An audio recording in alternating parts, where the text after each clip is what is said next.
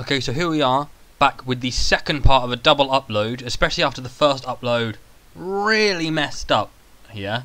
And I apologise for that. It wasn't really my fault, but I mean it could have been. Maybe I should have double checked the microphone. But like I said in the video, I could hear myself coming back. So the microphone was working, it was recognised, but it just wasn't recording it. But, you know, no point messing about. Let's get 2 more years into the future. Let's see if they've improved. And here we are, a second later. It's amazing what you can do in a second, because I just had my first ever driving lesson. So that's cool. I might vlog about that sometime. Probably not. But here we are, in the year 2023, with Cardiff at uni, with Wayne Allison still on an amateur contract. He does have a Continental Pro license now, but he is still not great at all. But as you can see, they won it again, and they've kept on winning it. I'll show you the league first. This is interesting. So TNS have dropped down to 4th. So they were 1st for ages, and they dropped to 2nd for a while. Now they're 4th. That's right.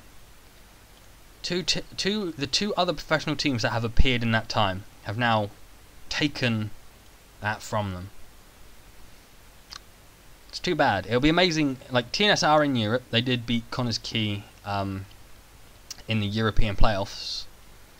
But, yeah, sort of just kind of dominating Cardiff. Cardiff Met are just dominating it, and the other teams are starting to become more like... They'll never be as good as them, but they're getting there.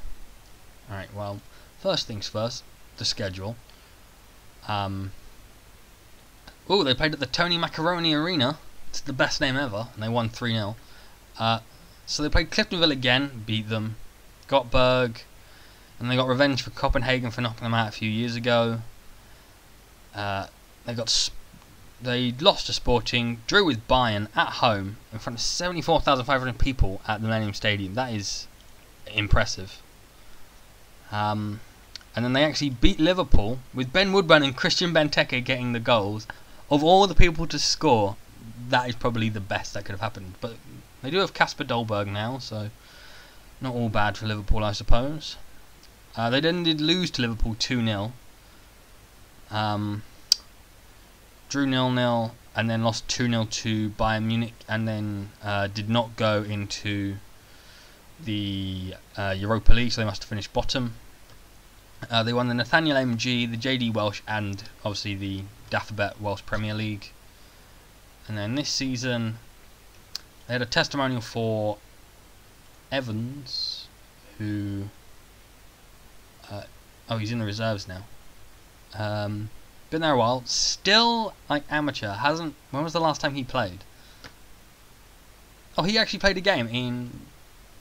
That's impressive. He came as a sub in 2020-21 season and got 7.4 after coming on as a sub. In the first season he played 8 times, scored 1 goal. That's a legend of the club, that is. Look at that. That's brilliant. That is absolutely brilliant. I'm really happy for that guy. They lost 1-0 to Ajax in testimonial though. But they did beat Linfield 9-0. Siroki Brijek, 7-1 altogether. They then beat Rosenborg 5-0. Wow, they're becoming really dominant. They are sort of really stepping up. And then they beat Moscow, lost to Man City, and then lost to Atletico Madrid. Oh, gee, that's a tough group, that is. And then they drew with Atletico Madrid at Millennium Stadium. And then... I missed it on it. Yeah, they lost to CSKA Moscow 3-1, and then lost 1-0 to Man City. And then once again didn't go into the Europa League, which is a bit disappointing. They beat TNS on penalties to win the Nathaniel MG, and beat Bala 3-0 to win the Welsh Cup. If we go to their competition, just overall. So once again, they've won the treble again. So that's ridiculous. Let's have a look at how many spots they get in Europe now. One team qualifies for the UEFA Champions League. One team qualifies Europa League second qualifying, 2 teams qualify for first qualifying, depending on the winner of the Welsh Cup. You know, you get a bit more money in the league now, so that's pretty handy to have. Yeah, seems like it's improving. Let's go to the Welsh Cup now. Let's have a quick look at that. Yeah, the final. Yeah, so the winner qualifies for the Europa League. You get quite a bit of money for that now as well. Where's that up to? That's up to 89th from quite the way into the hundreds, it seems. The Daffer bet is up to 68th, whereas in 2017 it was 115th. So it is really rising quite rapidly, and that's why I think there's getting more money into the league now. Reputations are increasing. Look at the facilities. So they're still playing at King Code Campus. They currently got reduced capacity because they're adding 5,389 seats. Still got state-of-the-art training facilities and top youth facilities. The pitch condition is still very good. They still haven't got under-soil heating though, so I might want to think about getting that. Go through the transfers. So the year before, they brought in Bezoa from Wolfsburg for up to 32.5, Son Heung-min from Tottenham for up to 26, Vlado Saric from Dinamo for up to 4.9, George McCulloch from Rangers for up to 1.2, and Carl Walker from Tottenham on a free. He's now at Bordeaux. He only made one appearance for Cardiff. How can the best right back in England only play one game in Wales? That is ridiculous. Fabregas retired and is just a coach now. Yeah, a lot of players going. Charlie Austin, Wayne Hennessy, Patrick Van Aanholt. A lot of players who've been here from the beginning of the experiment, sort of just leaving on freeze now, because I suppose, you know, they're sort of a better team, I guess. Yeah, not really. They've only brought in 2.9 million, mostly from. Okay, so they brought in Carl Walker on the 1st of July. Oh, phone call.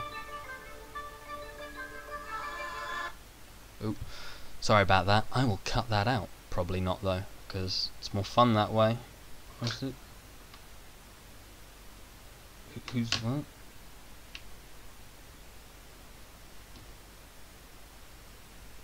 Okay, what a random message. Okay, where was I?